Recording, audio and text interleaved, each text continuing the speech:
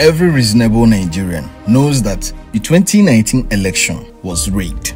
On 12th October 2018, Peter Obi was named as the running mate to Atiku Abubakar, the People's Democratic Party's presidential candidate in the 2019 general presidential election. But the election was rigged. If you are wondering why they rigged the 2019 election, in this video you are going to learn a lot and how one man seems to have studied Nigeria very well, to the point that whatever he says always comes to pass. Had we boycotted the elections, they would have blamed everything on us. It is the curse of IPOB. That's why P2B lost. But we lifted it and delivered the entire Biafra land to P2B, knowing fully well that Fulani will say no.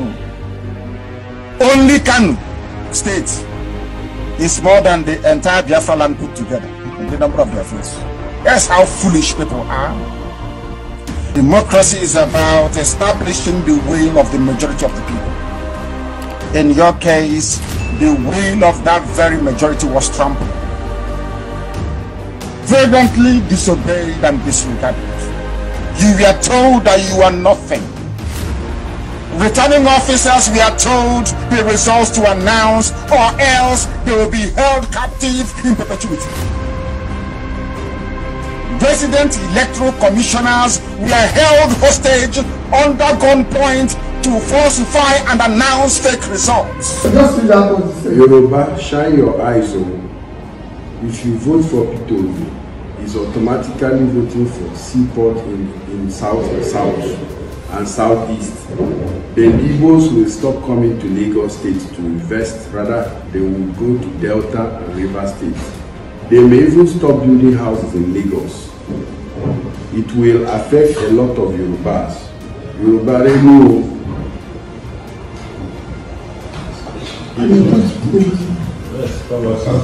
This is your conduct. He don't see the value of let's have something better. He needs all the confusion. And that's it. And he will support it. I'm not sorry, I'm not using it. It's okay. He will support me. It's okay. Once he comes here and give me one, he says, Jagaban is the best country. Even when the money comes to us. That is one of the reasons. Now watch this.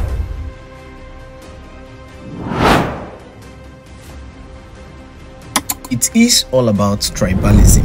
It is very clear that the 2023 presidential election, Peter Obi won this election, but they have rigged the election. The first runner of election is now third. This is the biggest electoral fraud in history. The original results at the polling units is not what the commission announced. Nigerians are not happy with the outcome of this election and they are demanding for their choice of candidate to be respected.